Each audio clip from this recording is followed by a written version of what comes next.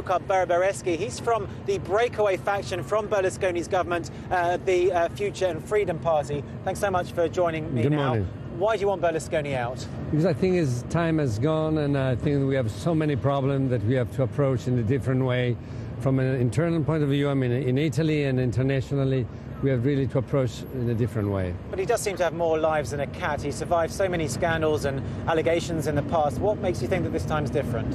Well, because I think we've been trying to convince him to change his way. There's no way. I think his age has a certain, he's 74, 75, and there is no way he's going to change. So the only solution we had is to have him out. That's what we must do. That's the only way. Now, your party has apparently said that it's going to abstain in the Senate vote as a gesture of goodwill, still trying to persuade Berlusconi to resign before the vote of no confidence in the lower house, the Chamber of Deputies. Do you think that's likely to happen? Well, I hope so. It's really embarrassing because we're going to be almost even. It's going to be one or two votes that makes the difference. Hopefully one of us, I hope, is going to go ahead with what we discussed last night, and this could make the difference. It's very funny because I wrote a movie before being a congressman 10 years ago, and it was exactly like that. So it's sort of psychodrama. Life imitating it's worst.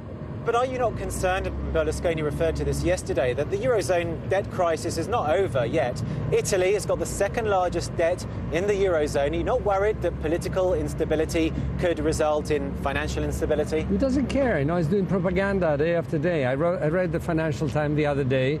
But of course, how many people read the Financial Times in Italy? No one. So he goes on TV, he said, we're going to make the bridge over Messina, we're going to make the bridge over Sardinia, everything is going to be all right. And people, it's an old country, they said, okay, and that's it. Besides, remember, this is a country where almost nobody pays taxes. So the idea of having a leader that doesn't pay, that finds you a shortcut to success is always the smartest way to survive. Honestly, I don't like it.